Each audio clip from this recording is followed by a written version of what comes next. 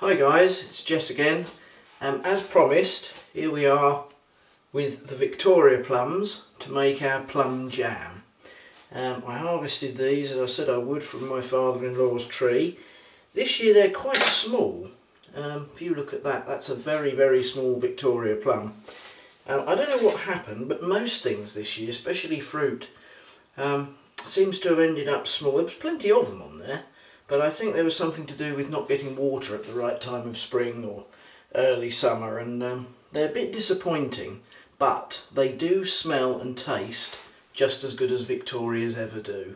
My wife stoned all of these plums because she loves my plum jam, so that's her part of the process. You know, she volunteers to stone them all. And when I came down this morning and went into the conservatory where we'd put them last night, the smell was absolutely fantastic, and I can smell them coming off of this pot full I've got here. So I'm just going to stone the last of them. Fortunately, Victoria's are excellent for stoning because, as you can see, stone just falls straight out, which is wonderful. Those plums that we used to make the plum sauce and the plum chutney, they were really difficult because the fruit stuck to the stone, which made them a real pain to try and stone. But Victoria's are a pleasure, if you can call stoning plums any kind of pleasure.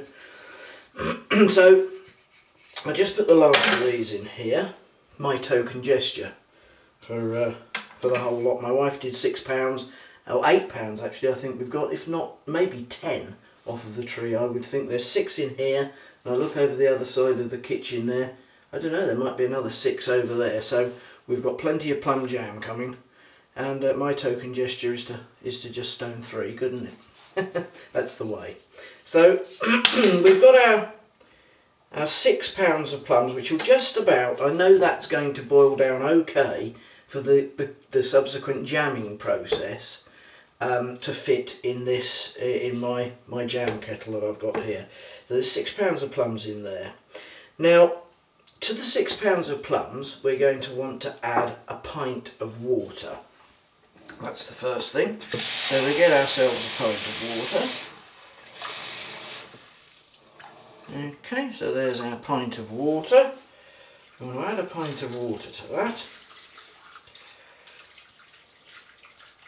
Okay. Now, we need to add one more thing for the fruit boiling part of the exercise, and that is we need some acid in here. These Victoria plums are dessert plums. They don't actually have that much pectin. They're probably medium pectin levels, and they certainly don't have a great deal of acid. They're very ripe and they're sweet, and they're like I say, they're supposed to be dessert plums. And so we need to add a little bit of acid. Now, you can add lemon juice if you like, but it can make it lemony, funnily enough. So what I prefer to do is just to add sort of tasteless acid, and what I've got here is citric acid. Now, you can buy this from any brewing supply store. I'll also have it up on my MIA store for you if you want to get it online. It's much easier, it's delivered to your home, isn't it? You don't have to go out for it. So this will be available on my A store. And it's just pure citric acid, so it doesn't really have any taste to it. Fruit acid it is. And all we will need to do is add a level teaspoon of that. Now, that just increases the acidity, because probably, I don't know whether you know, but the gelling process for jams, the setting process if you like, for jams and for jellies, is a combination of acidity, pectin and sugar, and those things have to be in the right proportion for it to gel. So we need to make sure that we've got the right amount of acidity in there. So that's now ready. All I need to do now is to give that a good stir round to get that acid in there. Probably it would have been better had I used my common sense to have sprinkled that acid on the top and then poured the water over the top to take it down, but it's not a problem. There we are, so that's all stirred in. Now, all I have to do with that is stick it on the stove and I want that to boil down until it's a nice mushy consistency, so it's just a puree, not really much left in the way of solid plums. I'll come back and show you the consistency that I would have it to later. And you want to do that by eye. It shouldn't take more than 20 minutes at the most, maybe half an hour, dependent on how hard your plums are. But the important thing is to make sure you do it on the lowest possible heat.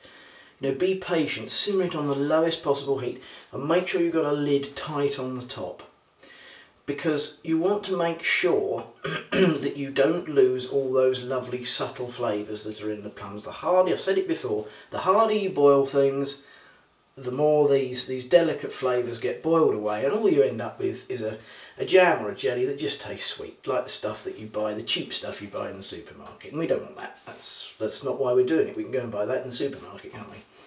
Okay, so I'm just going to boil those down, and I'll come back and show you the consistency that I get, and you know what I think is about the right look for going on to the next process. So I'll see you in about half an hour. Hi guys, so here I am back. I've boiled the plums now, and I just want to show you what we've got in here. I don't know whether I can hold that up maybe to the camera and let it focus on it. That beautiful colour, it's almost the colour of my shirt. And the consistency, they've been on for about, they came to the boil and then I let them boil for about 20 minutes I suppose. So we've got a watery sort of beautiful pink, almost a rhubarb pink coloured liquid there of the stewed fruit. Okay, so that was £6 of fruit I started with. £6 of fruit, a pint of water, and a level teaspoon of the citric acid to get the acid up, because as I said, the dessert plums, they haven't got a lot of acid in them. Right, so the first half of the sugar I've already measured out, so we'll put that in. Okay, that's the first half of the sugar going in, and then we'll just put the second half in, just weigh it out. You know, we don't have to be to the, you know, to the half ounce. It's so we want, that's about right. Okay, so that's the other half. So there's £3 first half, and £3 of sugar for the second half, and slightly over actually, a bit too much over. So we'll just tip a little bit of that back in the bag. That's more like it. Okay, so that second half then wants to go in there. There we are, we have a right nice full jam kettle there. As you can see, all my jars are sterilised. And whether you can see that, the good old faithful pressure cooker here in the background, been boiling away while the fruit was boiling. In my usual way, I started making the jam and thought, oh damn, I haven't got enough jars. It's always the way with me. So I got the old pressure cooker out and got that going at the same time. So all I'm doing now is I start the heat. Now this wants to be a vigorous boil, and I just want to dissolve the sugar. Make sure you get the sugar dissolved into the plum juice before it gets too hot, because you don't want anything catching on the bottom. But it doesn't take a moment for the sugar to dissolve. And that's produced, I'm not going to pick this up again because it's a bit heavy and hot. But that's deepened the colour already to a richer, deeper red, just by putting the sugar in there. And I'm going to let that come to the boil, and I'm going to give it a vigorous boil for about 5 minutes, maybe a bit longer, because these are very weak really, these dessert plums in pectin. I might boil it for 6 or 7 minutes. I don't want it to go that horrible dark brown colour. You know, I don't want that. So I'm going to boil it for 5 minutes, perhaps a little more, and then start doing the setting test on my faithful white spoon rest, and we'll have a look at that and see how we're going. So I'll come back to you then. Okay? Okay guys, so here we are after boiling up the sugar with the fruit juice. Now I've got a few confessions to make here. It took about 15 minutes in total of boiling this, and after about 5 minutes I had a look at it and it was a beautiful pink colour and so on, but I could see there was no chance that it was going to set. So I added another pound of sugar, and it still wasn't really going to go. I added a tiny bit more sugar and it still wasn't going. Now the reason for all of this is simple. These are dessert plums, they're Victoria plums, and they're nice and ripe. Now that makes a beautiful tasting jam, but unfortunately there's very little pectin. If you did my pectin test that you can see on my blog, you would find that there will be very, very little pectin in there.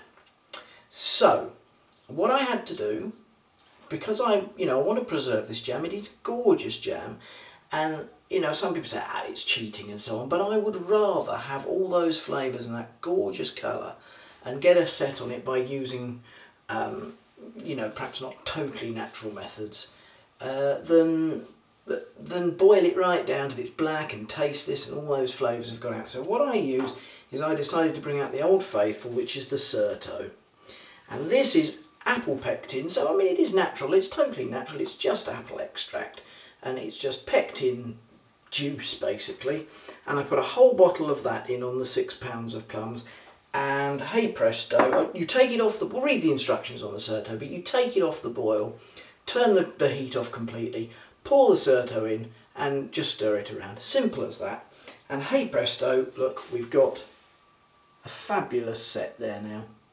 Okay, and look at that lovely colour, that gorgeous, we've still got that lovely apricot-y pink colour, and the taste we've got here now in this jam, look, it's beautifully set,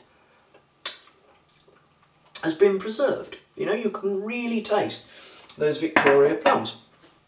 And I boiled it down and down and down, it went all brown, it would have just tasted sweet, like the stuff that you can buy cheap in the store. So that's my tip there. If you're struggling to get a set, get the Certo in there. Don't keep boiling and boiling and boiling because you just lose the flavour. Use Certo, it works every time.